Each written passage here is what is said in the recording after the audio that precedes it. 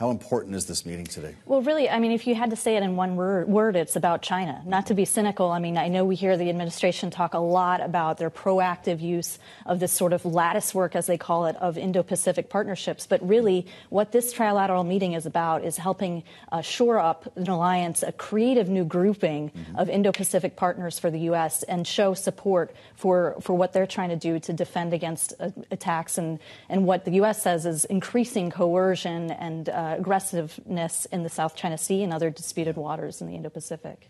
So perhaps instead of a North Atlantic alliance like NATO is, this is a new Pacific alliance, Dan. Yeah, I mean, this is an effort that's gone back certainly to the beginning of the Biden administration. And, you saw a little bit of it in the prior administration as well. But the idea here is basically to shore up these alliances in the Indo-Pacific, as you said, and to basically have these friendships, these alliances, these things in place should something happen, an invasion of Taiwan, an embargo, trade embargo with Taiwan, some other action by China that stops short of a full-on invasion, and basically have everybody sort of on the same page. And you see this ongoing with a lot of trips, certainly by members of the State Department and others to the not to the Middle East, to the Indo-Pacific. We'll get there. But now, kind of cementing that with the visit today. Well, to what extent, to Kailey's point, can this be consolidated and formalized? As long as China is considered a threat, should there be something closer to a NATO? We're actually talking about Japan helping to support or work as a second pillar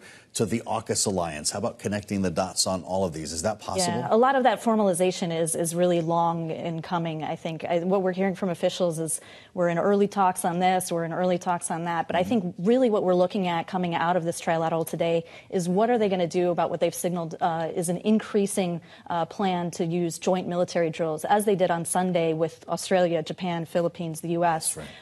That sort of squad, as I've heard some officials call it, is going to be drawn on in the future. And they just haven't been specific about where and how frequent those drills will continue. But that is a major development in terms of defending in the South China Sea. Yeah, so obviously one theater to keep an eye on, and there's other theaters as well, as Dan brings up, the Middle East, and potentially what is a coming Iranian retaliation for the strike Israel conducted in Damascus against an Iranian embassy. We don't know exactly what form it could take, but U.S. officials have voiced concern about it being imminent, and we spoke about it with retired General Mark Kimmett earlier today on Balance of Power. What exactly Iran could do here? This is what he said.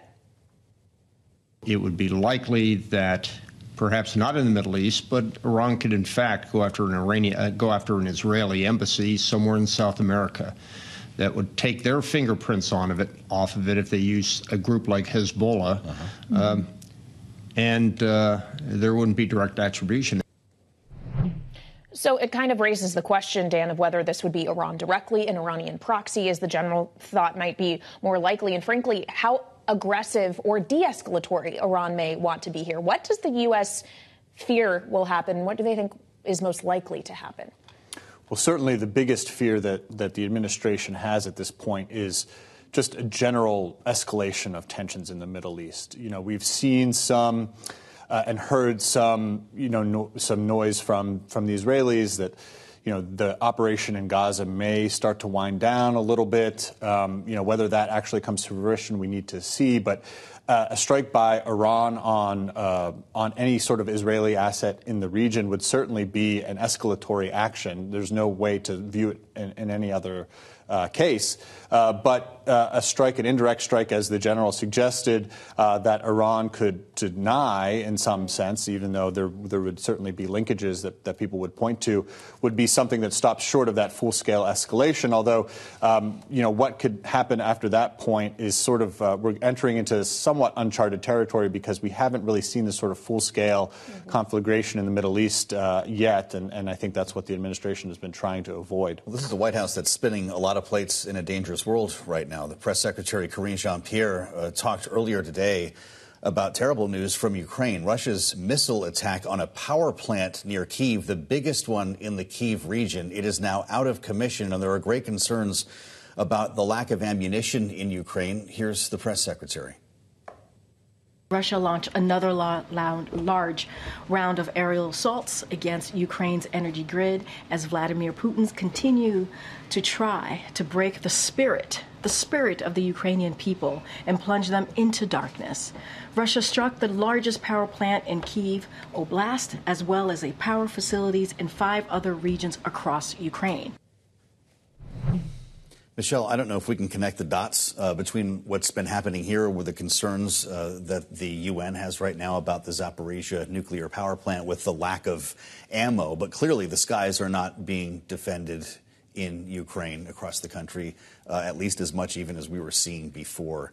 This White House is going to continue talking about headlines like this until funding is passed and there's no path for that to take place. Yeah. Joe Biden is running out of options here. Yeah, and in some ways this is the same conversation we've been having since before the winter set in, because we had National Security Council spokesperson John Kirby talking about how the winter would be a trying time and that they knew that Russia would try to attack the energy infrastructure, especially to really cripple Ukraine. So we're at that stage, and yet, talking about Ukraine funding and going back to Prime Minister Kishida in the Congress today, we saw him, kind of make that call for allies to support the Ukraine funding, and some of the Republican stalwarts against that funding were clearly seated and sitting on their hands in that format. So we'll see where it goes from here, but really hasn't been much movement in that conversation. Well, you can find Republicans easily who are opposed to further funding for Ukraine, but you could also find 19 of them yesterday who were opposed to advancing legislation for a 5-year extension of FISA, the Foreign Surveillance Warrantless Surveillance Act, specifically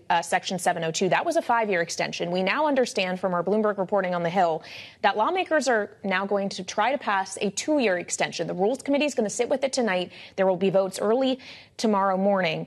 How important is it for U.S. national security that this gets done? Dan, what do you hear on this issue? Well, certainly when you talk to folks in the administration and you talk to folks on the Hill who are proponents of this measure, they say that without this, the U.S. will basically go dark, that it will have no ability to really see into certainly conversations between foreign adversaries and folks who may be planning stuff or communicating with them here on U.S. soil. The issue, of course, is do U.S. citizens get swept up in that kind of a dragnet? And that is really the question. That's what former President Donald Trump has made a lot of noise about, and his allies in Congress. But really, if you listen to the national security folks on this, they'll say, without this, we're sort of blind and we don't know what's going on. But you talk to some of the civil, liberty advocates or some of the folks who are on the right or the left, and they say this is really warrantless surveillance. This is catching U.S. citizens in a way that is not intended. And so maybe a 2-year extension is a way to sort of keep this debate alive to a certain extent. I mean, it would certainly land it in the middle of the next administration, whoever's in office. Yeah. And so, that may be seen as a way to keep this debate going in order to satisfy some of the critics and some of the proponents at the same time.